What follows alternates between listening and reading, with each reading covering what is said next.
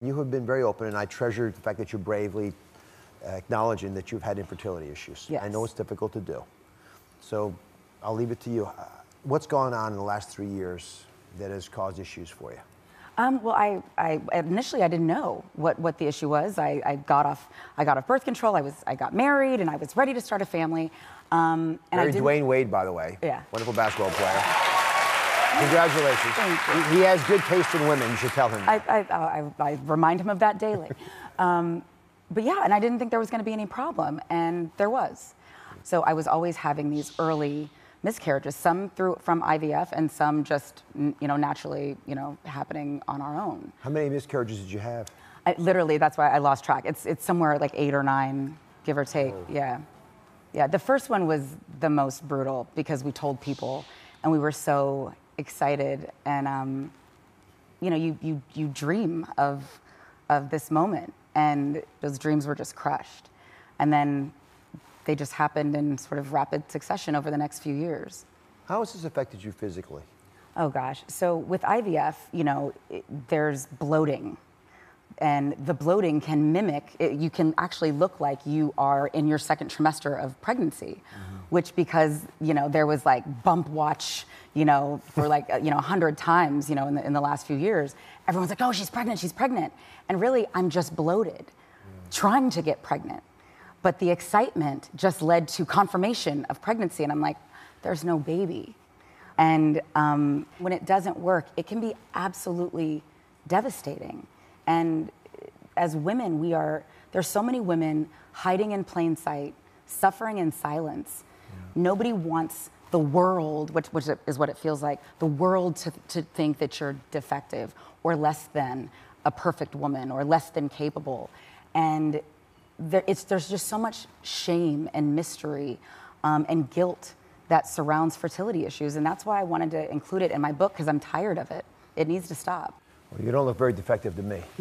I'm not. But I do want to ask you, though, it's a lot to go through.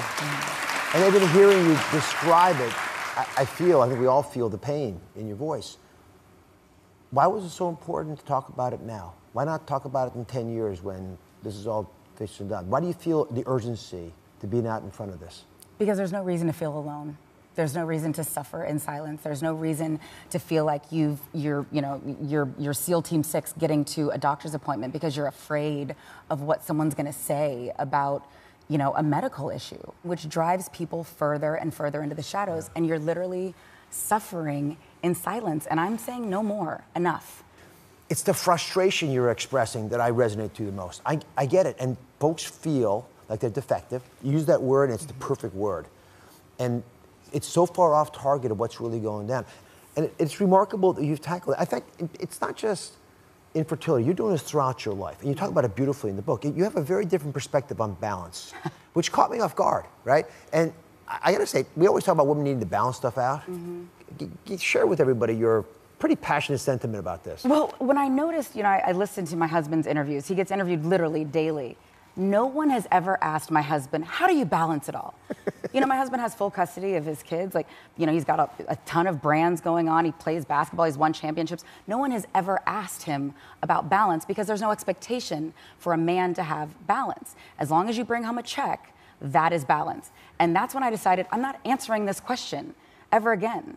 I'm going to find balance how I find balance, and some days there will be no balance. And that's okay. Yeah, it is okay. And that's what gave me balance. That's right.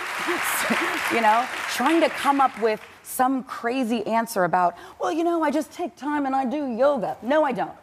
And those days, I'm just going to sit in front of the TV and watch Stranger Things and eat a tub of ice cream. That might be my balance that day. Some days I work out. That might be my balance that day. And the fact that we let men off the hook, I feel we should let women off the hook and stop asking that question. Find balance however you feel. Hallelujah.